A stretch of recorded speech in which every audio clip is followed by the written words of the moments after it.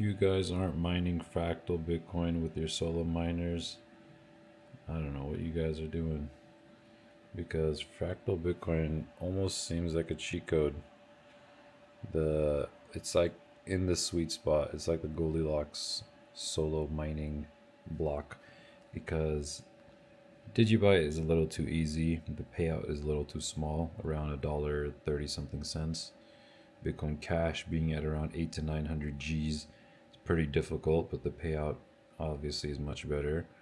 But Fractal Bitcoin with a difficulty level of only 5.1 or 5.2 Gs is definitely attainable, even with one of these NerdQaxe plus miners or one BitAxe. I've hit a Fractal Bitcoin with a BitAxe 601 Gamma with only 1.1 terahash, and yeah, this is my fourth block I found. The third Fractal Bitcoin, my very first block was DigiByte, and then I found 3 Fractal Bitcoins. Each Fractal Bitcoin gives you around 42 coins. They're around 41 cents each, so you're making around $20.22 each. Sorry, $10.22 each. So I'm at just over $30 in Fractal Bitcoin mined in about 8 days. And me having the highest electricity rate probably of anybody on YouTube during winter time. Right now we have great electricity rates, which is around 30.8 cents per kilowatt. I know some people might be thinking that's crazy, but for us in California, yeah, that's good for us right now, because in summertime it goes up to around 52 cents per kilowatt hour. Thankfully, I do have a smart home panel and a battery backup with solar, so that definitely helps. But yeah, it's always really exciting to see that you've hit a block and it's actually paying off. And yeah, back to the point, everything on this table here is about 350 watts of electricity. I have 2 Avalon Nano 3s mining elsewhere, but my total is about 31 terahash, so minus about 8 terahash, and yeah, everything here 350 watts. Maybe it will cost me $75 in electricity with 30.8 cents per kilowatt hour. That is without solar. So during the day, right now it's winter time, the sun is not out much often out here in California, especially where I'm at. It's very foggy, so solar is not doing that well. But during the summertime, I'll have enough juice to power these during the day from solar. And then my 12 kilowatt hour battery pack, which is expandable. You can do 6 kilowatts with every one of these that you add. 12 kilowatts is a lot of storage. For example, if I have a setup here that is running 1000 watts, which is 1 kilowatt, I can run this setup for 12 hours straight, which is a lot of power and usually enough to get you through the whole night. But since this is only 350 watts, it can exceed 12 hours. And it's UPS uninterrupted power supply, meaning that during the specified time when the smart home panel takes over and stops pulling from the grid, it does it like in less than 1 millisecond or 3 milliseconds, which means everything keeps mining, nothing shuts down, and everything's uninterrupted. And yeah, I save a lot on electricity costs. Other than that, it would be very difficult to do. And if you guys can see how quiet it is, I just turned these 2 off. The reason why is because the loudest thing on this table here is actually not any of these miners. It is this power supply with this fan right here. So I just wanted to take a little bit of load off of this power supply so I can record this video. But we'll go into one other thing I wanted to add before I go into the laptop. If you guys are trying to pick up a home miner, I noticed there's not a lot of people that ship in the US, and the ones that you can find for a decent price, they're usually shipping from China. And with China, you're going to get these heavy import custom duties taxes, which can be unexpected. Some Chinese suppliers will say that it's included, but some people report that they receive a customs bill still, which makes these units almost unaffordable. So what I've done is I've put in time, money, effort, and research into finding good quality products. I have a lot of units on order. I've set up a Shopify store.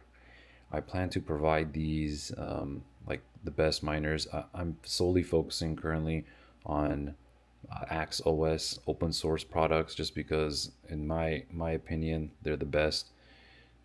You have a lot of functionality. You can overclock them and mess around with them, have fun. Everything works in the Axe OS. You can see it in the Swarm feature, manage everything properly.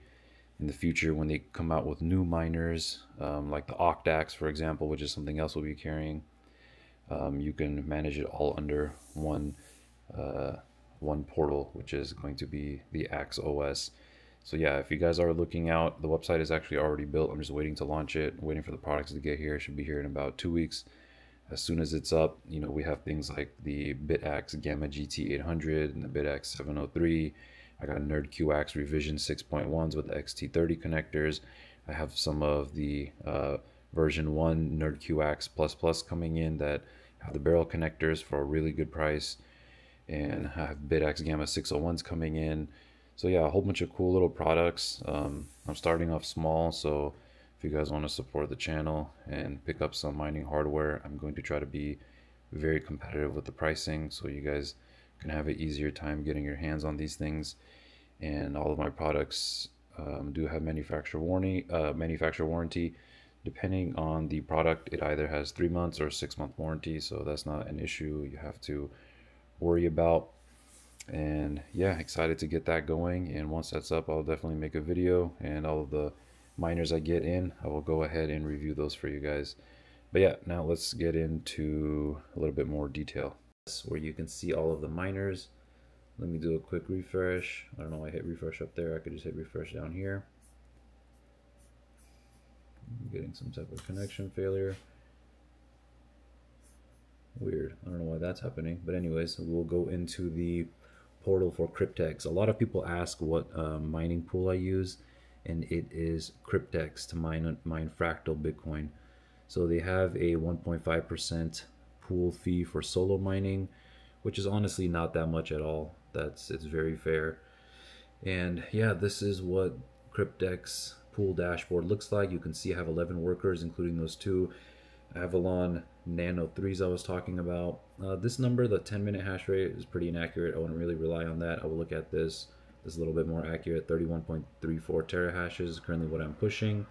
You can hear that power supply ramping up right now. So in case you guys don't know, let me refresh this. 7.49% solo effort. I think we are still at 7.49. But what solo effort means is essentially, depending on how many terahashes per second you have, there is, by probability, there's a certain amount of time that you will have to hash for before you will find a block. That doesn't mean you will always find the block by 100%, but probability wise, you should find a block by 100%. If you find a block after 100%, that means you're unlucky. If you find a block below 100%, that means you are lucky. So for instance, if we go to my payouts, I'll go look at the blocks. Here's the first block I hit, which was on the 7th, which is about 8 days ago. So I used 15.44% of my luck before I hit a block. And then 5 hours later, I hit another block, and I only used 4.92% of my luck. This last block I won, there was some type of glitch. I think I was turning the miners on and off, so it wasn't really accurate. There's no way I used 21 million% of my luck. That's probably like years and years. But I would say 8 days, I probably used around maybe 105, 110% of my luck. It did take me a little bit longer to find this block, but I did land 2 blocks in 1 day here, which kind of balances it out. So if we go back here, currently I am at 7.58% of my luck. So it's pretty cool, exciting to see this. So if you ever hit something below 100%, that means you're doing really good. Anything above 100%, you're not that lucky. And what's really cool here is you can see in 10-minute time spans how many valid shares you submitted. So you can see I'm doing 12, 5, 7, 11, 10, some unlucky 10-minute sections I'm doing 1. When I'm doing really good, 15 is like the highest that I've hit. You see some other people who are pushing like petahashes that are doing thousands every 10 minutes, and they're finding blocks back to back. It's pretty crazy. And if you get lucky, if you keep finding blocks at around 15 to 20 to 30 to 50% luck, yeah, you'll have a good time mining Fractal Bitcoin. So here's all my miners.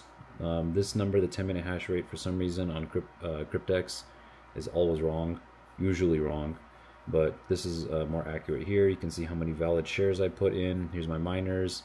This is a BitAxe, BitAxe, 2 Avalon Nanos, 4.1 terahash each, and then 3 NerdQaxes.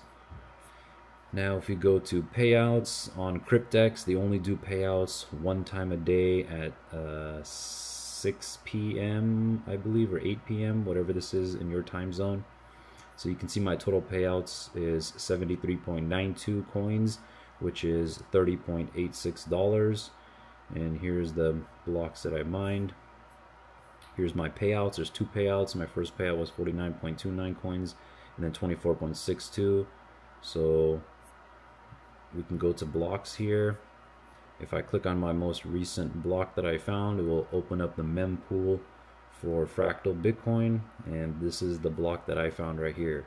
Cool thing about Fractal Bitcoin is you will find a new block gets found with Fractal Bitcoin much faster than Bitcoin. I think it's anywhere from around like 10 to 30 seconds, sometimes faster, sometimes a little bit longer, compared to 10 minutes with Bitcoin. So there's a lot higher chances with a lower difficulty level to be able to find a block.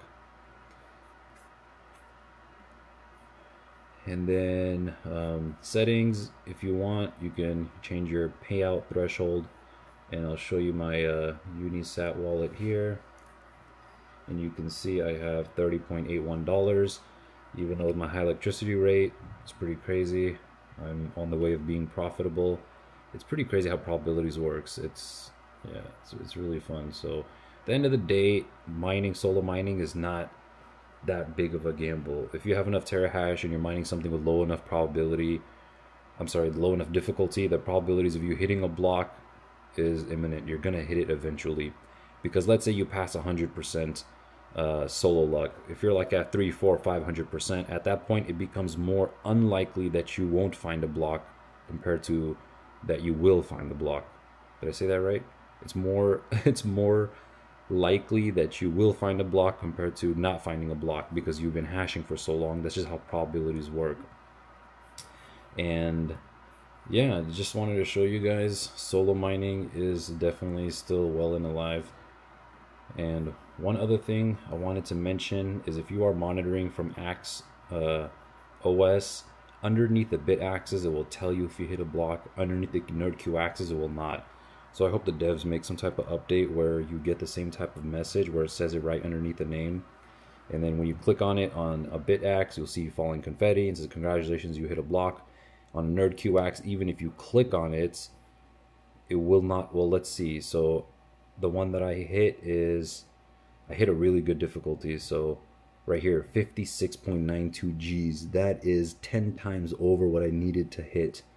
So this is the one that hit it. And these are all, sometimes I overclock them, but I bring them down. Well, not the NerdQaxes, the BitAxes, but the NerdQaxe is always running stock. I don't want to, really overheat them. So if I click on it, there's nowhere here, or at least I don't see anywhere that says that you hit a block. The only way to know is to use Cryptex and look at the dashboard, or just look at your highest difficulty here. And the way to reset this on the NerdQaxe++ is to just hit the top button on the screen, and then that will remove the picture of the block found logo with the emoji. But honestly, I recommend just restarting the device, because that way you can monitor your new best hash rate. Your new best difficulty that you hit. It's nice to be able to know that you're hitting higher and higher difficulty levels. But yeah, just wanted to show you guys that it's still possible. You can still make decent income on mining solo, especially with Fractal Bitcoin. There's also big miners using Fractal Bitcoin, and they're mining profitably. I don't know what their electricity rates is, but yeah, it's just something I want to show you guys, and keep at it. If you haven't hit a block yet, you definitely will. All right guys, next time. Peace.